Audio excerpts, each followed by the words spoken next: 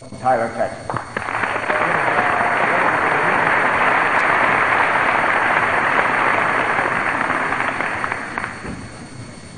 My name's Joe, and I'm an alcoholic.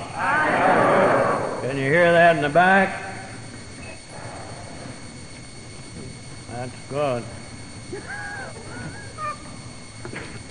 I have a great mixture of emotions about standing here tonight. First, I better explain what a mixture of emotions is. That's what I was going to try this out with that microphone.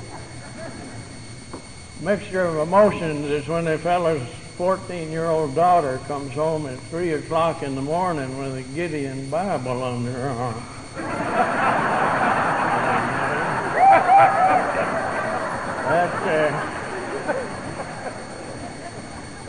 I got to tell you this.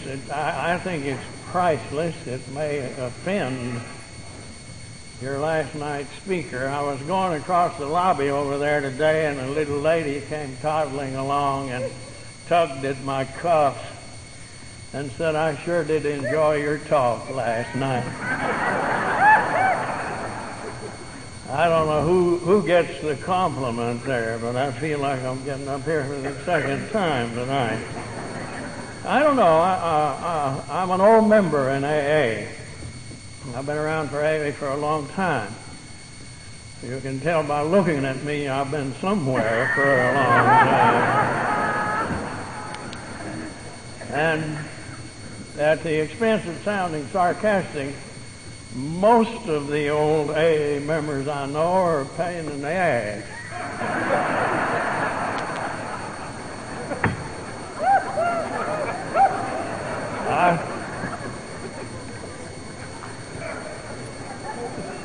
I like to feel that I'm an exception to that rule.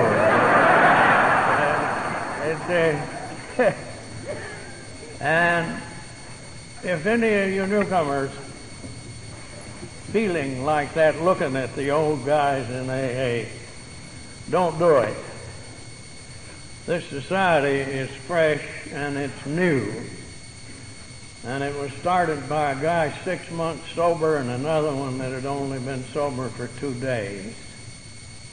And it has been laughingly said that the progress that has been made in the early days of Alcoholics Anonymous was due to the fact that there wasn't any old members around. So I'm terribly grateful for being an old member. But there is a price on it. When I was a new man one night at the club, I was washing the cups, and some older fellow come and put his arm around me, and he said, "Young man, you've got a good attitude. I like the way you're working," and said, "You're going to go a long way in AA."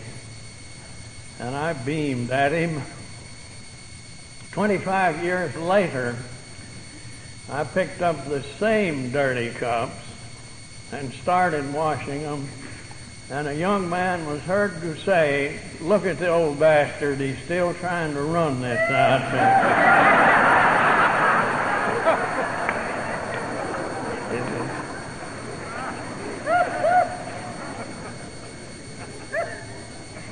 I don't know, I think to relax, one of the funniest stories years ago, and most of you will know this, it shows the weird way that an alcoholic accepts things. If you remember the old comedian Jack Benny, who was one of the greatest as far as I was concerned, and his straight man who was an old gal named Mary Livingston, and he loved to play the violin. And somebody had given him a dog as a gift. And he was trying to practice the violin, and every time he started playing, the damn dog howled and would sing right along with him, and it upset him something terrible. And he finally said to Mary Livingston, "What the hell am I going to do about the dog screaming when I'm playing the violin?" And she quickly said, "Why don't you play something that he don't know?"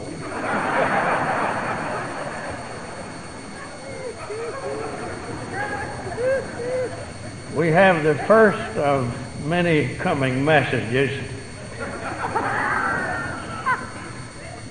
Don Reynolds, I believe, in this badly written note from Edna. Call 837-5060 as soon as possible. Tell me that. One of the amazing things about the illness alcoholism is that this is the only disease on the face of the earth where the newcomer apologizes for not having it longer. And everybody wants to be an old member in AA right away, you know. To satisfy the whim of an old man, could I see the hands of everybody who's less than 6 months sober, or those people making their first conference? Would you do me that favor at this convention? Look here. Hold them up.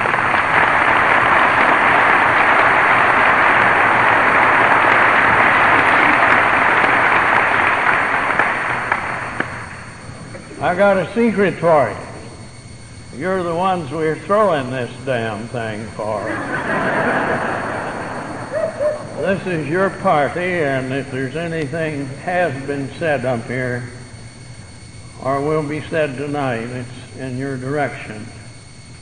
Because you're embarking upon probably the greatest adventure of your whole existence, believe me. I don't know, AA's gotten very fashionable in the last 2 years. Have you noticed that? All over. Everybody wants to get in on the act.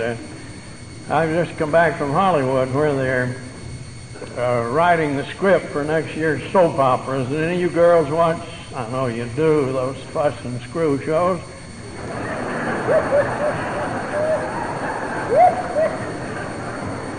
And they're putting alcoholics into the plot now. We've replaced 2 bad ovaries and 1 homosexual out there.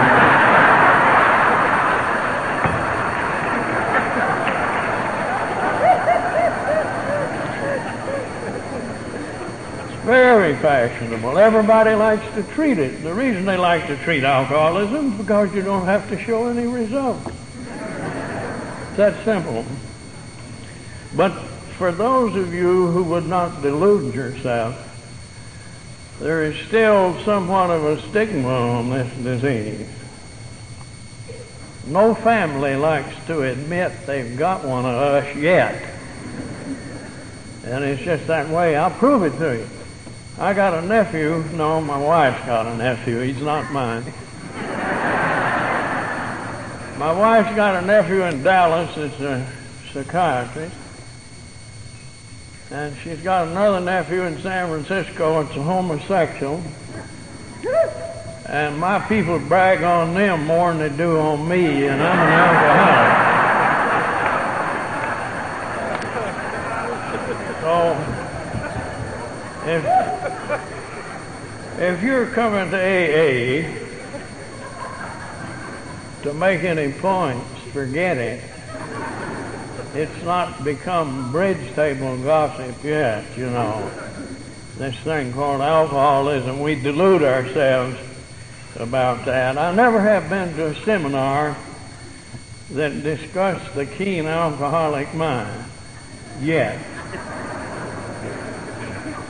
But you know, that's where all the killer cliches come from. I got an idea that cliches are devised to make disaster more palatable. But if a drunk says something for 3 days in a row and nobody argues with him, it becomes a law. It's that way. Years ago, the kids that have come into Alcoholics Anonymous in the 60s, this newer generation that we old-timers have to contend with, They have a hang-up, and they talk about it all the time. They say we have to identify. That's one of the big hang-ups with the kids out of the 60s. Years ago in general service, and I think they still have it, they put out a pamphlet called 44 Questions.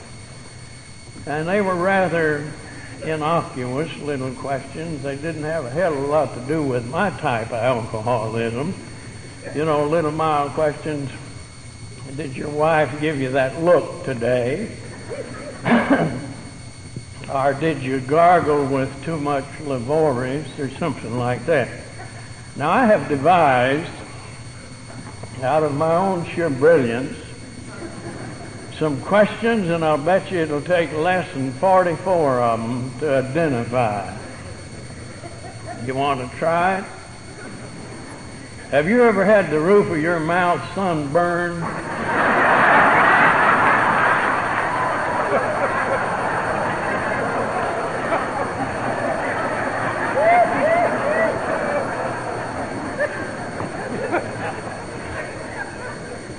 Have you ever been arrested while in jail?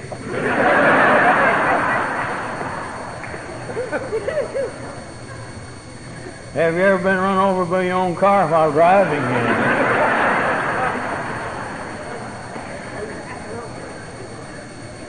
Have you ever woke up in bed in the morning with a circus midget?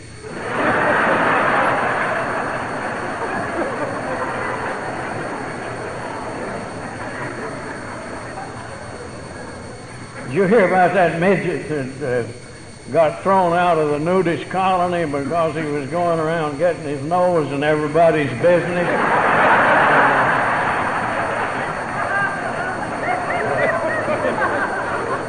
Okay.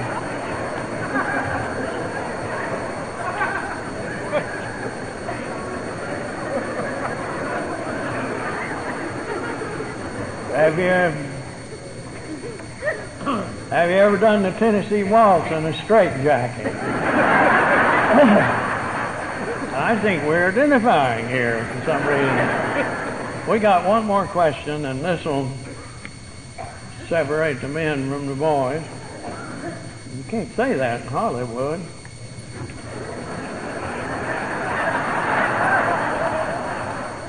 They do it with a broomstick out there.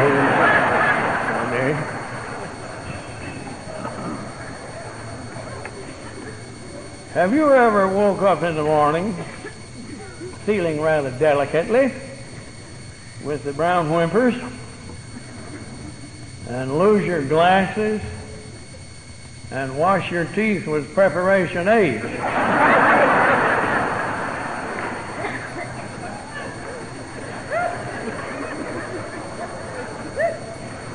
That'll give you a pucker.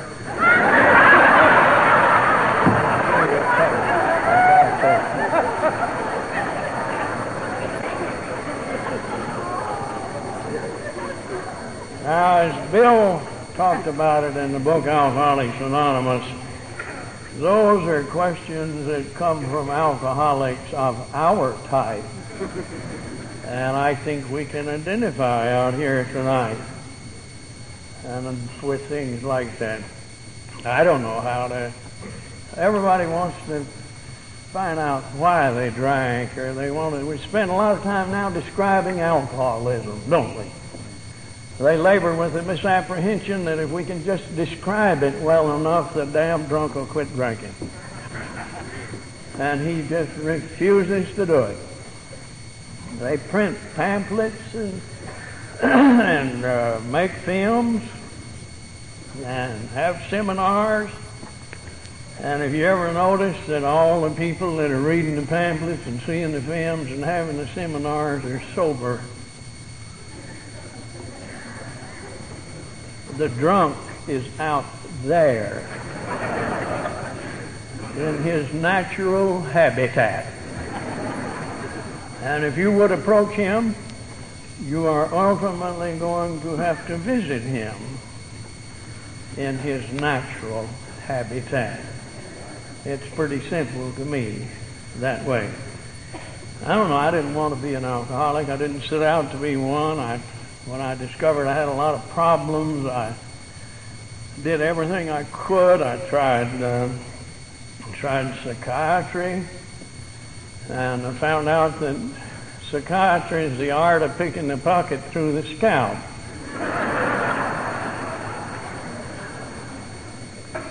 And I read everything I could find, old Sigmund Freud. Everything that I became an authority on Sigmund Freud, could quote him line for line. And I found out he stole all of it out of Macbeth. But I let him go for one thing. I found out he didn't have any willpower. I haven't got any use for people that don't have a lot of willpower. He couldn't quit smoking. So I left Freud and I left him. I tried religion. And this is a great misconception. AA is not a religion. Sometimes I wished it were, you know.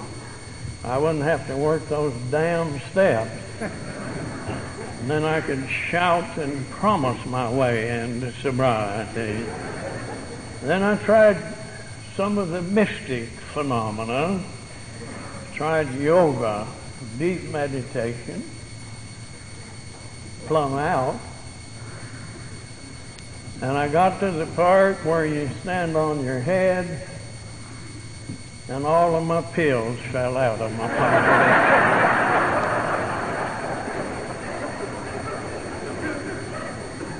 I really don't know how to describe an alcoholic. Let's go in the back door. I can tell you what an alcoholic is not. I can do that. A few months back, I was going out to Las Vegas to hold services. And there was a fellow got on the plane and sit in the center seat, and I'm in the aisle, I'm on the window. He's got me hemmed in. And he did the damnedest thing. Let me tell you what he did. When the stewardess started hustling the booze, he ordered one of those big, delightful, brown, frosted things. Goddamn happy person. And I'm sitting over next to the window dying. And you know what he did? He set that drink on his tray and begin to read.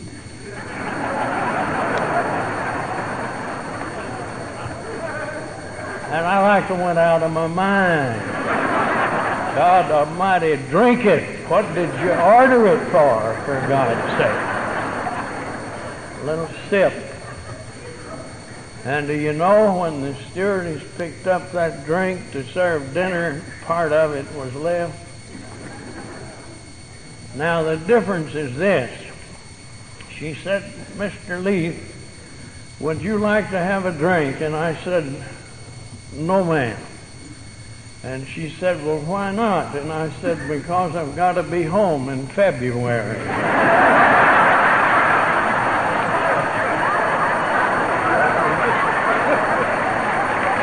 That's you.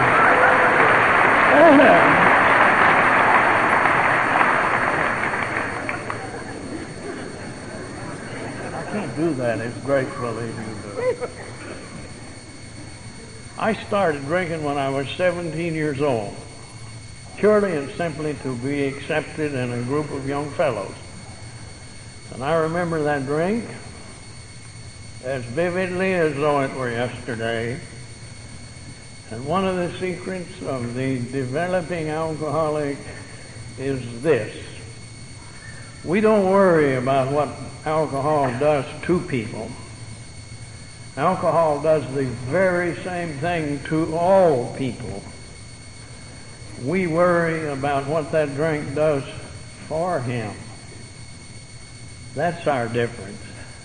And that drink did something for me that night that it evidently didn't do for those other kids that were along.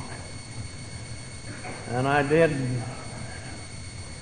something that I continued to do for the next 19 and a half years. It was only a few short moments that it lasted. A very short time. But I remembered it. Then I did the thing that I was very, good about doing, and that was throwing up and passing out. I threw up and passed out with my first drink, and if I remember correctly, with my last one. I could stand here and give you a dissertation on puking, all of the way from spray puking to projectile puking and everything in between. But that night, that drink did something for me that I didn't have in me, and it made me feel differently. It made me feel, and this word is in our book, made me feel whole, made me feel a part of instead of a part from. And I knew about that. For this few short minutes of euphoria, I couldn't get it out of my head. And I started going back to it again and again and again. Wasn't compulsive. I did, and this is the only place where you can properly use this word. I began to use alcohol. Filled a void in my life. Took me away from the wall. And with that first drink, there came two great things to me: sophistication and intellectuality. Instantly. And the little East Texas town I lived in became too small for me. Alcohol made me an instant genius. And I moved on. And this is the story of alcoholics before the advent of this society. This has been the story of the treatment of the alcoholic until the advent of this society, and that's keep him moving, keep him moving. That was the treatment. But I ended up, of all places, and you're going to not believe this, in Hollywood, California, a young East Texas clod, and I went into, and I hate to use this word, one of the queerest professions that you could possibly think of. I became an understudy to one of the more eminent designers of ladies' lingerie. It's a field day for a drunk. And this is where you cut those soft, silk, sleazy, intimate things that the ladies wear. It's a fine profession. And I went a good piece in a hurry, became rather a known figure for a very short time. It was very short-lived. We have a step in Alcoholics Anonymous. I believe it is the second step, where it infers that you might have a gopher in the garden. If you cut a bunch of braziers with 3 of those places in them, you're nuts.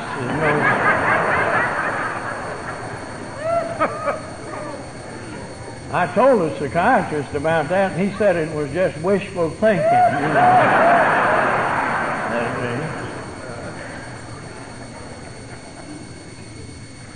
Needless to say, I blew the first opportunity. And I shall let my ego float around a little bit here. It was a wonderful opportunity. If any of you are old enough to remember, I put the first pair of slacks on a gal called Marlena Dietrich in the year 1938 and started a trend that I see right here tonight. It's still with us all over the place. And they said I would go far, but they didn't really know how far I really would go. And I had been taken in by a kind Jewish fellow, a very lovely man, a non-alcoholic, one of my first employers who could never understand why we get up in the morning and set out to destroy ourselves. He just couldn't understand it. And he came to me one morning and said these words that an alcoholic cannot stand to hear. You can't drink. Alcoholic cannot stand you can't. He cannot stand don't do that. I was very recently talking up in the University of Illinois in a place about like this, in a dining hall. And I was talking right along. And I looked over on the wall, and there's a big sign over there, had a big capital don't. And I'd talk a little while, my head go right back over to the don't. And it said, don't take the dishes out of this hall. I've got 2 of them damn dishes at home now.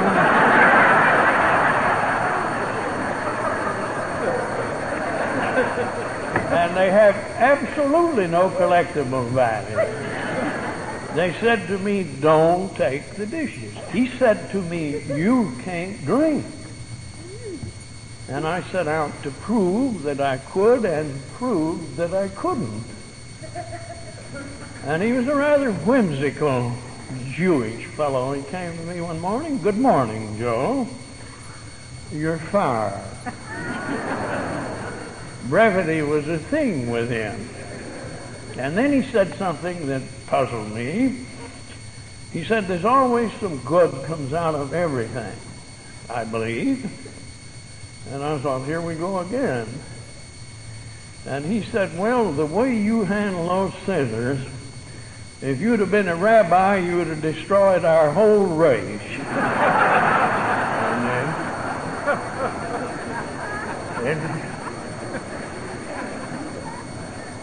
This is the blow. This is the first humiliation, the first indignity, the first, and I like this word, hurt, that the alcoholic has to become accustomed to. Never understanding, never finding him an answer. And this is where he begins to start looking for a why and a because. How come you get fired, Joe? No why, no because. This is where he begins to lay in the pillow at night and devise dialogue to answer these questions that society heaps upon him. None of his answers ever quite satisfying him. And for however how far he has to go in search of a why and a because. The war was going on then, and I went down to the shipyard and bought a plumber's license out the back door of a union hall and went into the shipyard as a master plumber. Here's a fellow never picked up anything any heavier than a pair of scissors, and you well know I was a fraud. And those were the days when you were frozen to your job. Do you remember that? What are they saying to me? They're saying, you can't quit, they're saying. I have a pink document that hangs in my den today, and it's signed by the United States Department of War Labor, and it prohibits me from working within 25 miles of the city of Los Angeles.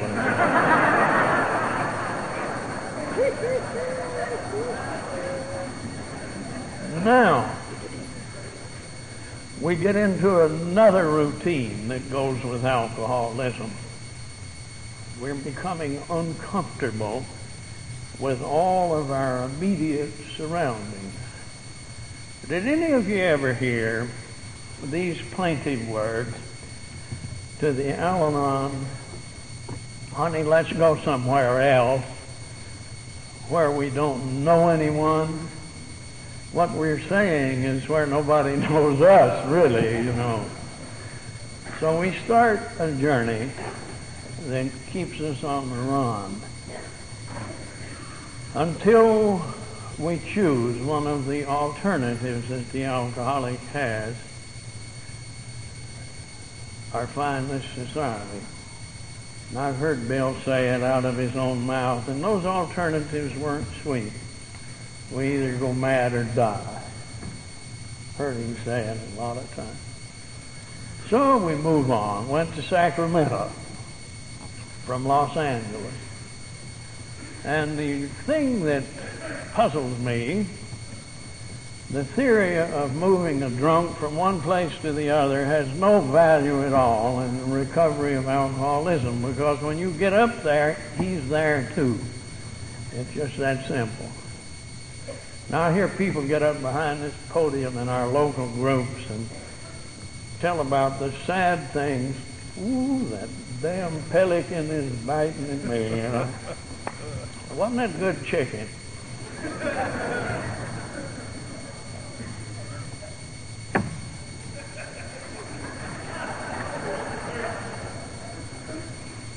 Fricassee of pelican. What else can you do to a chicken?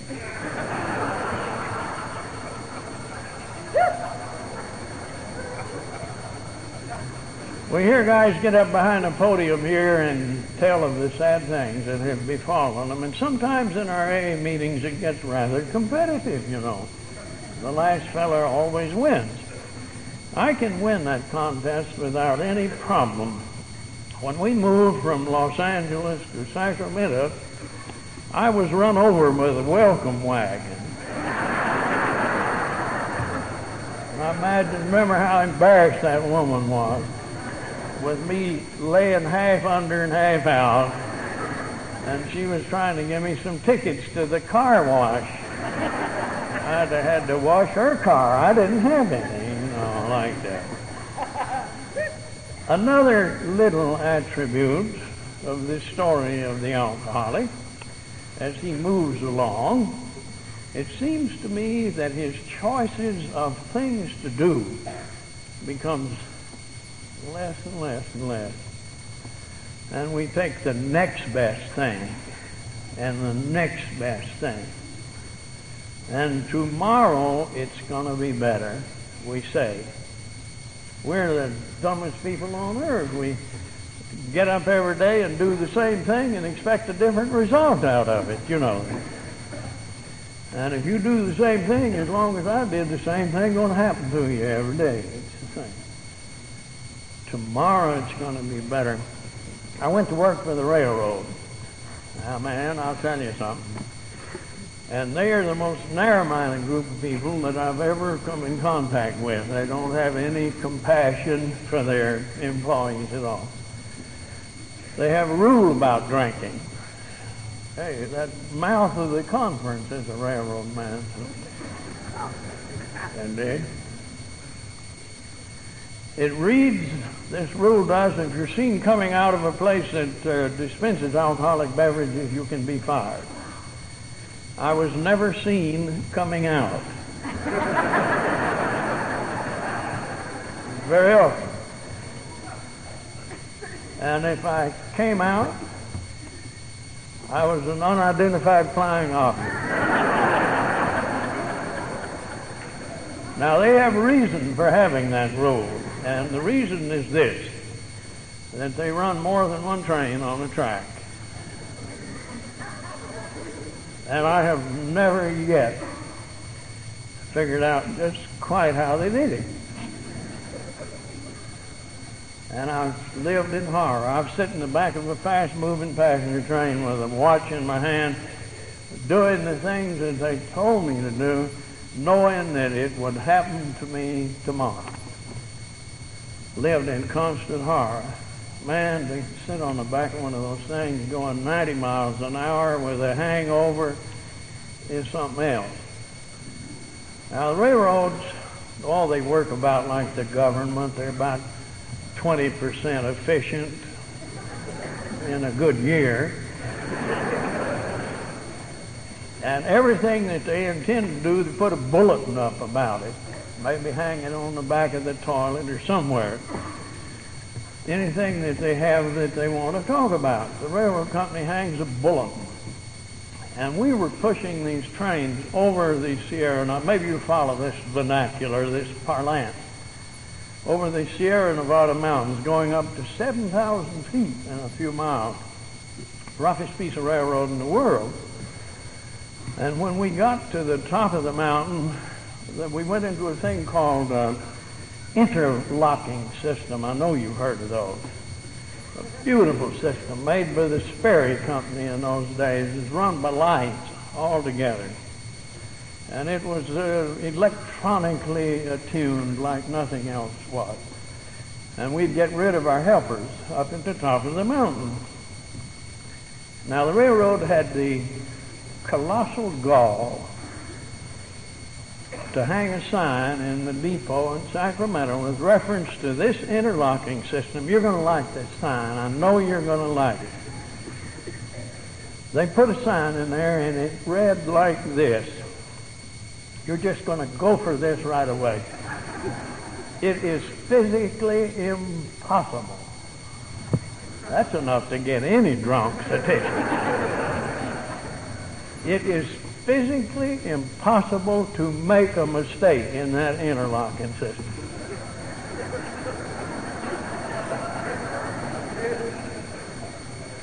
I used to walk a block out of the way to get to read that damn sign. Kind of kept me going, God Almighty. And at night in bed, I'd hear those words, physically impossible. You think. One night, I got two engines going towards one another. Between them were 4 cars, carrots, apples, lettuce, and celery, and I made the biggest goddamn Waldorf salad in the history of mankind.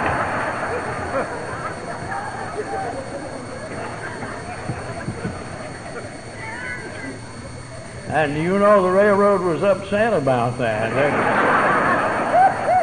And I really don't think now that it was all of the equipment that was destroyed. I think it was the fact that I had screwed up their sign. They kind of felt like they'd been had by a drunk, I think. The investigation, I had another alcoholic representing me, and he proved one of the most atrocious lies, about 1,000,000 to 1 shot, that a Mexican was walking along there swinging a lantern, and that I had mistaken that for a signal. And he walked me out of there with 60 days. Bad kind. Now, the old superintendent, another non-alcoholic employee, who could not understand the ridiculous antics of an alcoholic. And he was livid with rage when he came out of that investigation. He was a great big hulk of a man. He weighed 300 pounds. And he said to me, you ought to be arrested for even walking on our right-of-way. And then he said a thing to me that some of our dear Al-Anons have been heard to say. I'll get you if it's the last thing I ever do.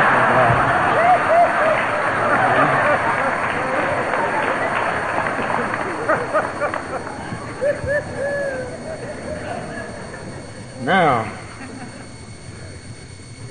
let me tell you, you don't have to get even with an alcoholic. To those who you don't understand, he's got something embedded in him that if left to his own devices, he'll get even with himself. And unless by some quirk of good fortune that somebody takes the time to share with him, he'll have to die for having a illness that he don't even know he's got.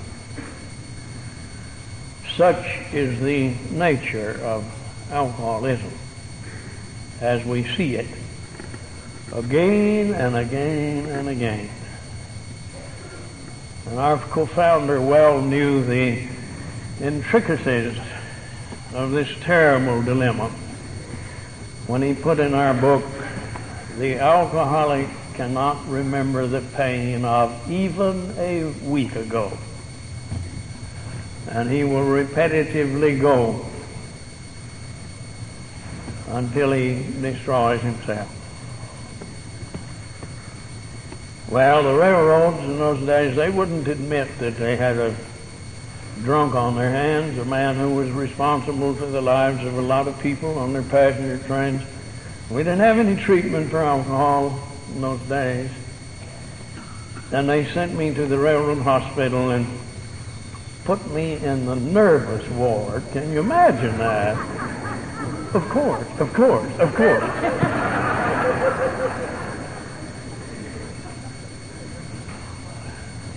They wouldn't admit it. And there was my introduction to two things that I had never seen before. I was introduced to a delightful little dose that we don't hear much about anymore, and this is called sodium bromide elixir. This, for you girls who are old enough to remember, is the granddaddy of Nervine. You ever hear about Nervine? They used to say, Aunt Minnie can't come out today. She's nervous. Hell, she was stoned. It's a fine drink. Has a couple of side effects. Cross your eyes and you'll froth at the mouth a little. But other than that, it's a delightful drink. And food doesn't disturb it any. And it's just a hell of a fine drink. And then that was my introduction to psychiatry. I'd never had a psychiatrist before.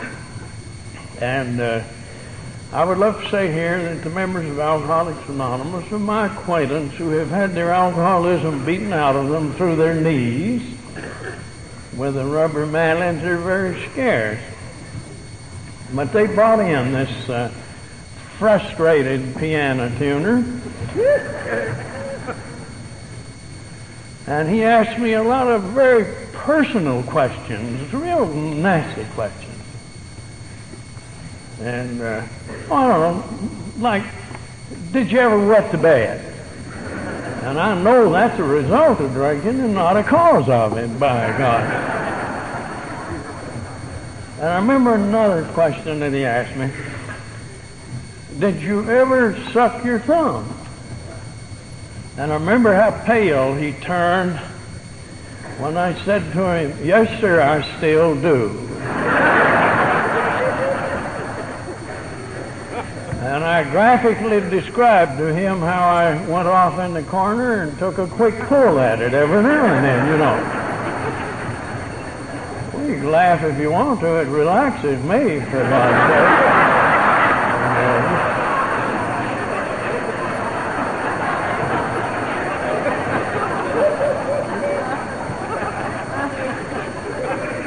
Different strokes for different folks, you know. I wasn't getting much therapy there. I was eating 1 grain phenobarbital and drinking that delightful sodium bromide elixir. And we had a Mexican bringing port wine up the elevator shaft. And letting them all run concurrently. That's a familiar word, isn't it?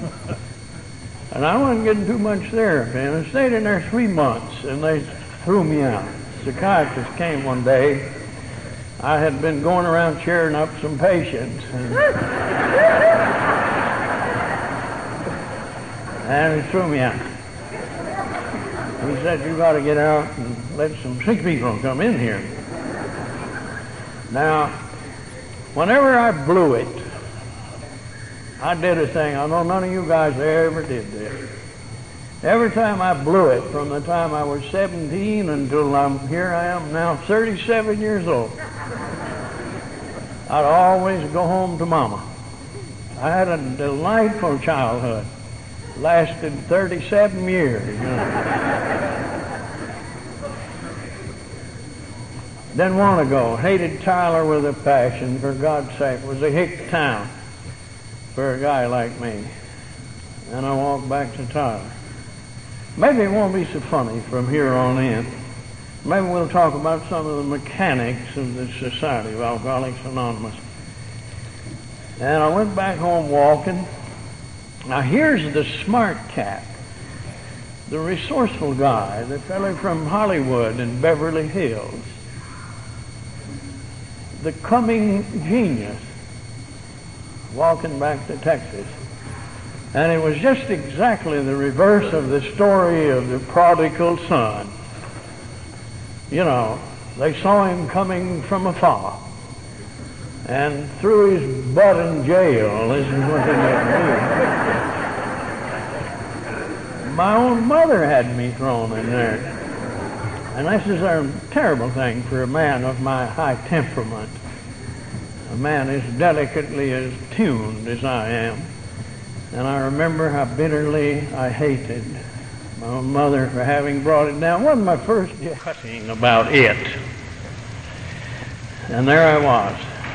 This is the end of the line. Or, as the old saying goes, it is the beginning of the end.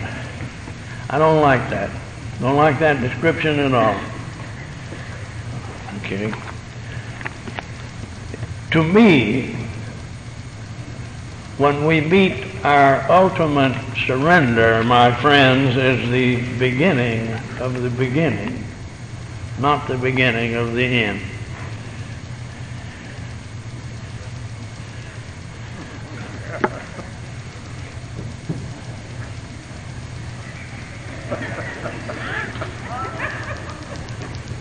Mr. Jack, Tinel, called for Mr. Jack, Biven, to call holiday. See if we can't get them in bunches from now on. I'm in the jail in this sad state.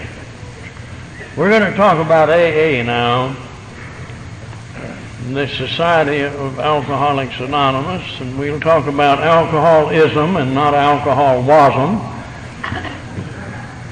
One morning there came a fellow to my cell whom I'd never seen before, and he called for me by name. And if I look back upon this scene with any regularity of conscience, I would say it was a cruel scene.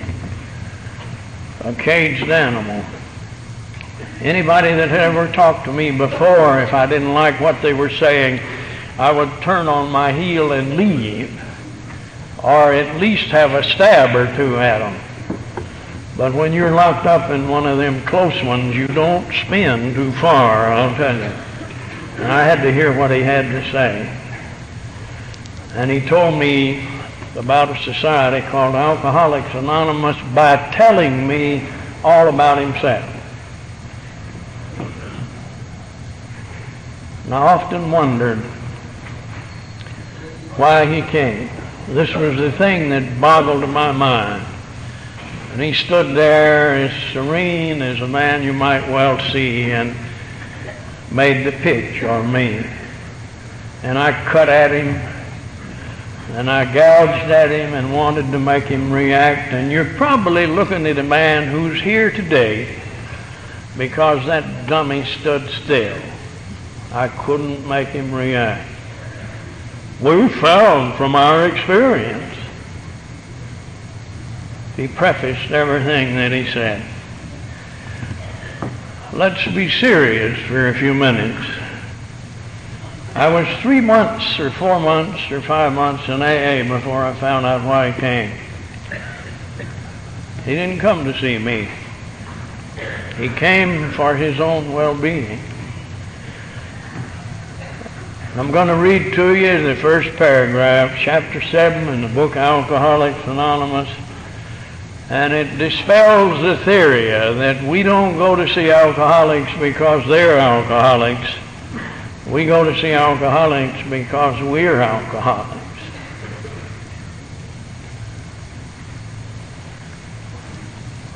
Practical experience shows us that the surest immunity against drinking is intensive work with other alcoholics. Man, I want the sure way.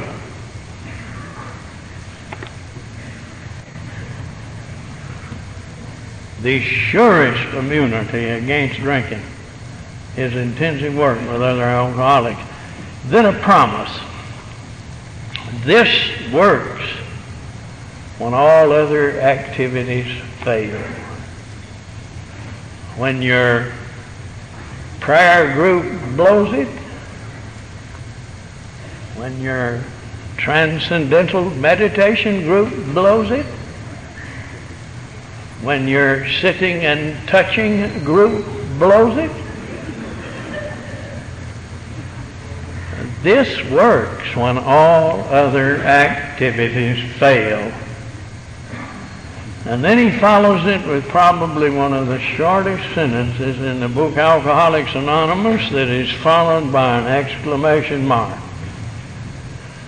And it is so simple that we geniuses sometimes pass it by. Carry this message to the other alcoholics. Any of you cats need that one interpreted? And he came to perpetuate his own sobriety, and he didn't know Joe Lee from a bushel of monkeys. I just happened to be the lucky guy standing there, because that was fixed in the lobby of the Mayflower Hotel in the year 1934, when Bill was in one of the worst state of minds that he'd ever been in. He was listening to the tinkling of the glasses, and his mind was playing tricks on him. And then he panicked at what he was about to do. And he said these words that fixed the reason for us going to see alcoholics. Suddenly, I discovered that I needed him more than he needed me. That put the britches on us. Wonder what would have happened if he'd have went out on the sidewalk and sat down on the curb and said, I believe I'll wait till one comes along. None of us, believe me, none of us would be here tonight. And for a long time, each consecutive member of this society came in because they called on them cold. My sponsor did that, and thank God for it. I stand here today. If you dummies had waited for me to call you and roll over and bark to get into AA, I'd have had to die. I was that far in the shell. And I'm thankful that he read his lessons and read them well. I'm terribly glad. Not too long ago, we buried that fellow. And I had the honor of carrying a corner of that box. And I began to count the fruits of this man's labors, all cold calls, carrying that box. 174 years of sobriety was walking across that sidewalk because he had read his lessons and read them well. What is the transmittal of this message that we call? Some wise philosopher once said that it is a greater feat to jog the understanding than to jog the memory. We have the strongest thing here. I suspect that God in his wisdom keeps a lot of the mechanics of Alcoholics Anonymous under cover. For if we people, limited in our comprehension, could see what is happening here, I think it would blind us. You're supposed to do just what Jim said last night. Do it. And the rest of it will take care of itself. Under such auspices, I was so far in a shell I could not accept him. And I had to go back out some more. When my people found out that I would not accept the message, they hired 2 deputy sheriffs to load me into a police car and carry me 200 miles to Houston and put me on a train going west. This is what they euphemistically talk about in Al-Anon as releasing him with love.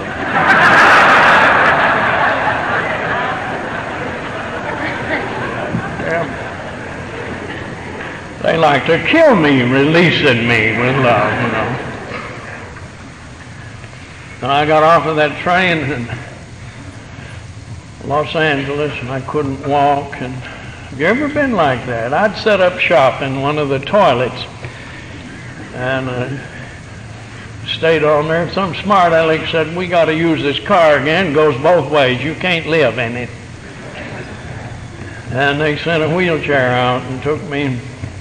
Clancy and I went down the other day and had a good look at that spot where they dumped me on the ground, and we both stood there for a minute. And with all the jocular remarks that I might make, all the levity, all the fun that we have in looking back at the ridiculous antics of a sick person like me, the next 5 months are beyond description. I drank like few people have and lived to tell the tale, and I ended up back under the bridge in Sacramento. And then I moved from there. I was the language that we use. I was beginning to up my living conditions, and I moved from under the bridge to a flop house. Up yours too.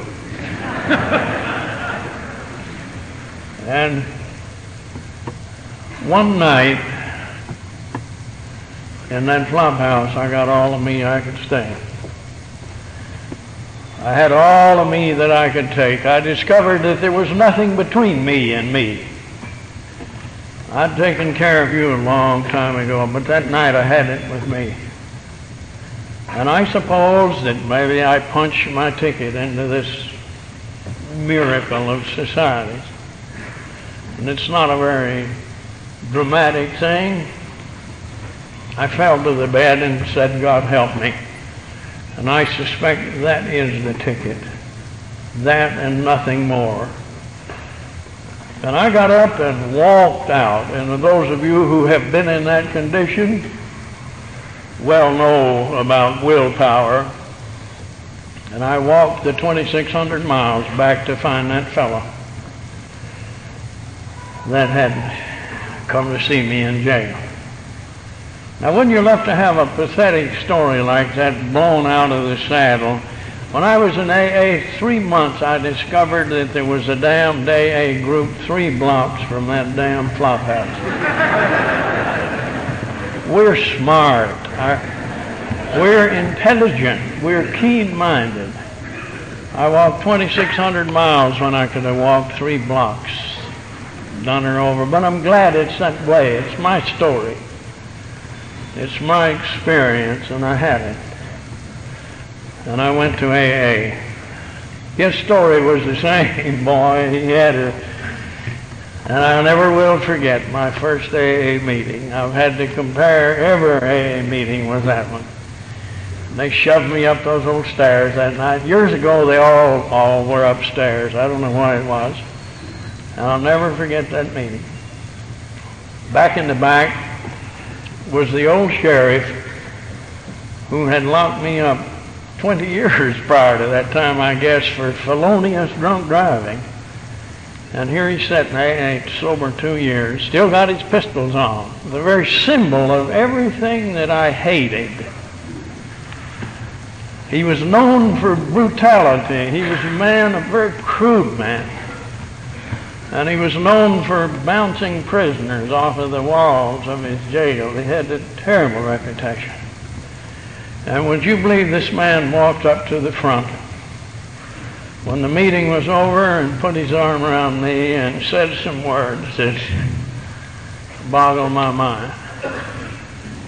This crude old sheriff, he said, I love you, boy, and you can stay sober just like I do. Man, I can't describe what we find in this sharing of love in this society. Those people, I just hope that every one of you,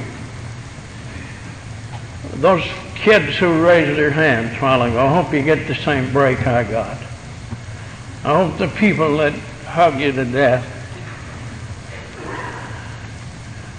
have learned their lessons well, and that you get the same break. I don't fear for this society. I don't think it. I think that if God intended for it to be here, it'll be here as long as we keep it here. And there's nothing to me that can stand in the way of it.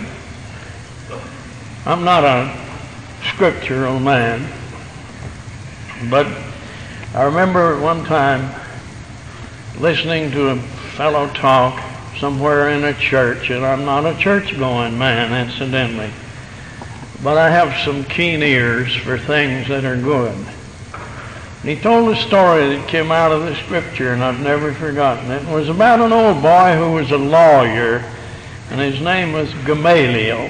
He was kind of a neighborhood oracle around, and it seems that the people in those days depended upon Gamaliel's good advice. Anytime they had a problem, they would go sit with him, and he evidently would iron it out for them. And there seemed to have been at that time a group of people who had come into the community, were doing things that were strange, and nobody quite understood what they were doing. And the people went to the Gamaliel and said to him, "What shall we do about these people?" And he sat and listened for a few minutes, and he said, "It's like this. If what they do is not of the Lord, they will destroy themselves.